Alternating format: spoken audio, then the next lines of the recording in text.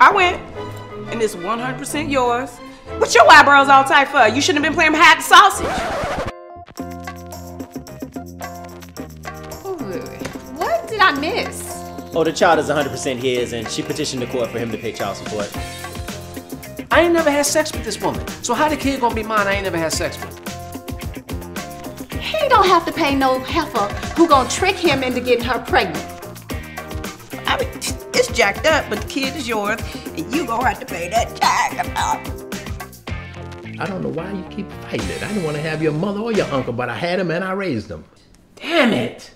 And I'm telling you, cuz, man, I would not pay. Trina, is this legal? I hate to say it, son. You're gonna have to pay it. You wait 6 years to do something like this all because I got some money? Look, I'm telling you, babe, do not give in to gold diggerism.